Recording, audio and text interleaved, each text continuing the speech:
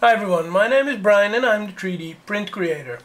A few days ago I posted how I printed a large bridge, and this had it had everything to do with Joe Telling's post, where he printed a bridge what was very long, and well, I wanted to know if my Vinci Pro was capable of doing that also. Then after this post, a few other people with Vinci Pro printers were asking me if it was possible for them too to print these large bridges, and they wanted to know what my slicer settings were. Well, first of all, I'm using Simplified 3D as a slicer, so there are more settings that I can set in this slicer than you can if you have, for example, XYZware for Pro. Second of all, in my printer there is a cooling fan installed, and this cooling fan makes it possible for me to cool down the filament as soon as it oozed out from the nozzle. So if you don't have that cooling fan, well, forget that you can print these large bridges. So if you want to know everything about the cooling fan I have on my system, it's the double fan duct, the double cooling fan duct. It's on my Thingiverse page and you can find it in the description down below. Now let's go to Simplify 3D, and here you can see I've got my settings, and I don't think this first page is very interesting. My extrusion multiplier is at 0.90, and well, this is just a setting for my printer. My nozzle diameter is 0.40, that's the diameter of my nozzle. And the retraction distance is 6 millimeters, and I think this is a great retraction distance if you have a stock extruder installed and a stock hot end. Now let's go to the layer settings. I have a layer height of 0.2 millimeters, and 4 top layers, 3 bottom layers, and only 2 shell layers, and this is more than enough.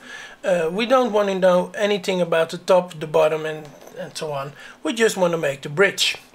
What I have here, the only thing of importance is the first layer speed, because this makes it happen that the bridge will glue to the bed. Now to the additions, there are no additions, completely none. To the infill, there is a 10% infill, as you can see here as well. And I use a full honeycomb infill. Well, this doesn't matter that much as well. Support, of course, there is no support because it's a bridge. And then the temperature settings, well, my primary extruder for this PLA, and I'm very precise always when it comes to temperatures. This temperature for this PLA has to be 205 degrees Celsius when I'm using my cooling system. Without the cooling system it would be 195, and I have to go 10 degrees up when I'm using my cooling system. Then for the heated bed here I got 45 degrees, so my heated bed is heated up to 45 degrees, and this makes it just a little bit more sticky when I'm working with Build-Tech, because on my printer I have a Build-Tech surface. Then this tab, it's the cooling tab, but actually in the Vinci Pro printer it isn't doing that much.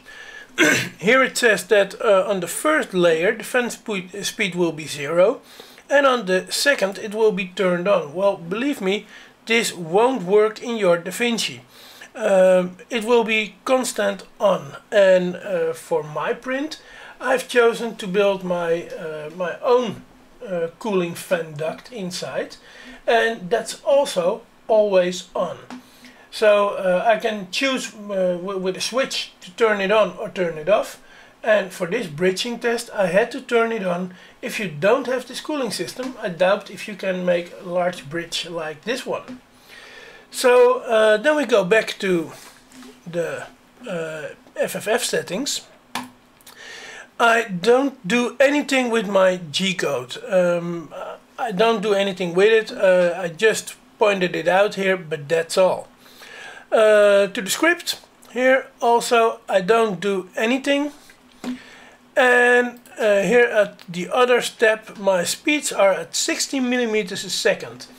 This is not because I want to be in a hurry or whatever, it's just because I wanted the same settings as Joel Telling used. So normally I'm printing at 40 millimeters a second, but for this test I wanted to use the same settings Joel Telling used for his print. And therefore I go to 60 millimeters a second.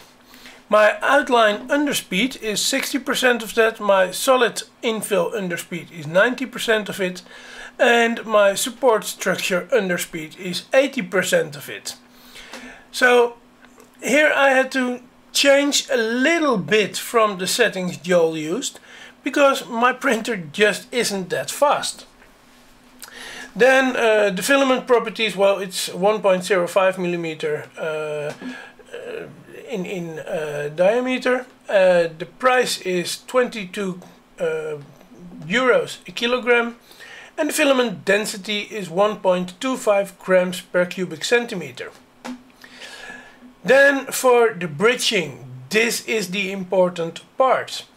My unsupported area threshold is 50 millimeters per square millimeter. So this is an important setting. The extra inflation distance is 0.